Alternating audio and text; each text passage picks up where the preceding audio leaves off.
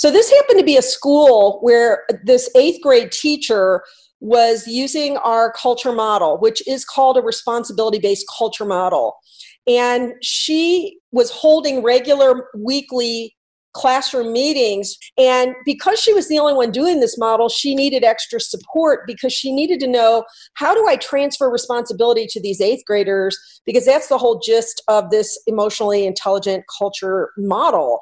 So into the classroom meeting that I was sitting in on, an 8th grade boy comes in and he says, I want to add something to our classroom meeting agenda. And he says, I'm being bullied by my homeroom teacher. So when it came his turn to share his agenda item, this is what he said. He said, we just were given this new pledge to do in the morning along with the Pledge of Allegiance and things like that. And he said, we're asked to put our hand on our heart and say, I pledge to use my words and actions for peace. So it sounds kind of like a good tool. The problem was the homeroom teacher pointed at them harshly and said, if I catch any of you not doing this pledge, you're going to get a detention. And so this kid was angry about that, and he wanted to know how to deal with this teacher putting all this pressure on the kids to have to do this pledge or else. And so the teacher in this class meeting said, Judy, would you kind of help me with this one? So I asked the boy, I said, do you want peace in the school? Because you're bringing up this issue of bullying and peace and this pledge.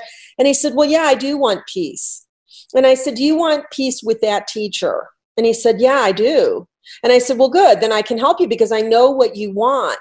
So are you willing to look at where you're doing war? And he said, me? How am I doing war? She's the one bullying me. And I said, that's true. And she's not here. She's not the one asking for help. So if you want peace, are you willing to look at where you're doing war? And he said, okay, I guess. And I said, do you ever say bad things about her behind her back? And he said, well, yeah, I hate her. And I said, wonder if there's anything warlike about hate and gossip. And he said, okay, and I said, do you ever try to go to her and work out your problems with her? And he said, well, no, I'm afraid of her. We're all afraid of her. And I asked him, I said, do you know that fear of another person is attack? And he said, no, what do you mean by that? And I said, if a dog came charging up to you and it was barking and it was baring its teeth and it was very hostile, if you get more afraid, does that dog get more hostile or less hostile? And he said, well, the dog would get more hostile. And I said, you're right. Why? And he said, I don't know. I've really not thought about that. And I said, the dog gets more hostile because when you're afraid of someone or even some creature, you are in that place of, I'm afraid of you because you're a bad person, you're the enemy, you're in the monster box. And by that very nature of holding them that way, they will return the favor. And you are in mutual hostility. And he said, well, I really didn't know that being afraid was doing war. And I said, well, nobody's probably told you that. So now that you know, what do you want to do? And he said, well, what I really want to do is I want to go talk to her, but I don't really know how to do it. And I said, well, that's a great place to be because you got 20 students in here, you got a teacher, and you even have a coach. What do you think about brainstorming with your classmates about how you can help each other to figure this out? And what was really cool is that some of the other kids in the classroom said to him, hey, I'll go with you because I've been doing war too, and I didn't even realize I was. And so that was pretty amazing to see the kids start to jump on the bandwagon about taking responsibility for that situation. What did I ask the boy first? I asked him if he wanted peace. So the first question you always want to ask people is, what do you want?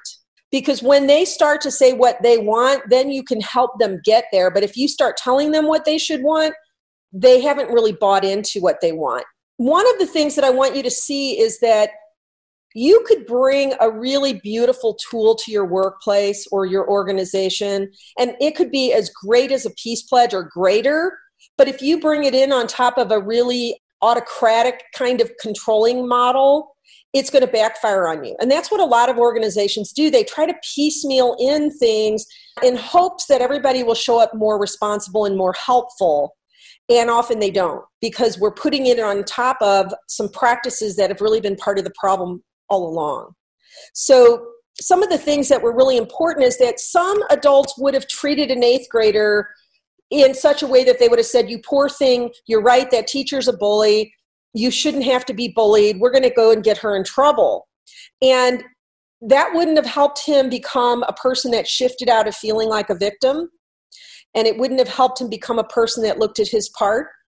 And it wouldn't have helped him to become the person who is under the authority figure, but was going to take a large role in resolving a problem with the authority figure, which is absolutely essential for this person to become a good authority figure himself. So part of what the emotional intelligence is an ability to use your power in a different, more constructive way. And by one person holding that responsibility, everyone's responsibility level has a greater chance of rising with it.